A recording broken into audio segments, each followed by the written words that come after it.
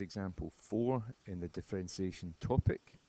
Having looked at differentiating from first principles, we're going to look at a new differentiation technique which will allow us to differentiate more complex functions than perhaps we're already used to. And this particular rule is called the product rule because we're going to be able to differentiate two functions or terms in x which are multiplying together, a product of terms. And in this example 4, it says differentiate the function f of x equals x plus 1 squared. There's a term in x multiplied by x minus 3 to the power 4. Now, in your polynomial differentiating, you would have to multiply out those brackets and then simplify everything to get individual powers of x and their coefficients. It's going to take a lot of time. We have a method that will able to do this a little bit quicker. It's called using the product rule. And as we've just been looking at, the product rule can be written in a variety of ways. We're basically saying that for the derivative of a function f prime x, if you want to use a little shortcut, we're talking about u dash v plus u v dash. Technically, we should have u dash of x or u prime x and v of x, but I've left out these little brackets with the x in it just for convenience as much as anything. So we've got to substitute in for u and v. We've got to define at the side of the page what u and v represent, and basically we say u is the first term, so u is x plus 1 squared, and v is the second term.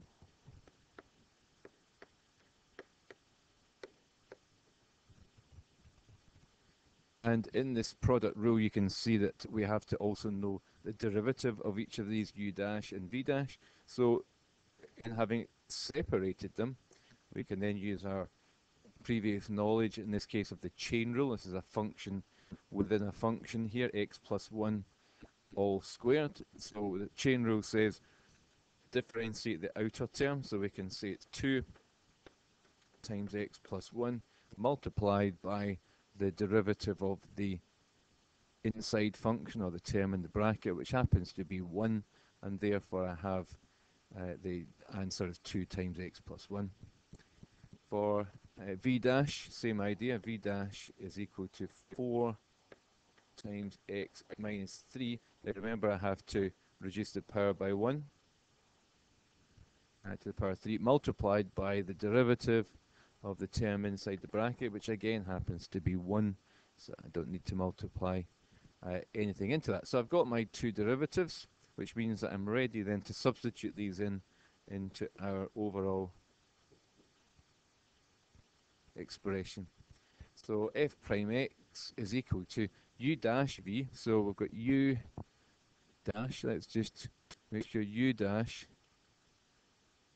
times v.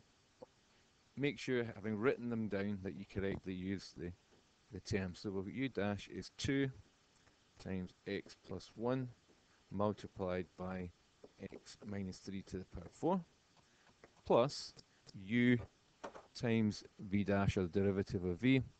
So let's just do that. So we've got u and v dash. So we're using the alternate terms here. So we've got x plus 1 squared multiplied by 4. Now you might want to put the 4 straight away. It's a wee bit squint, but you might want to put the 4 straight away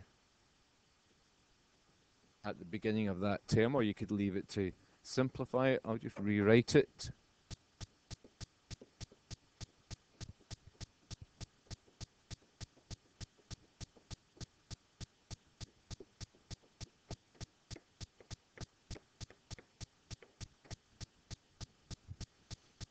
Okay.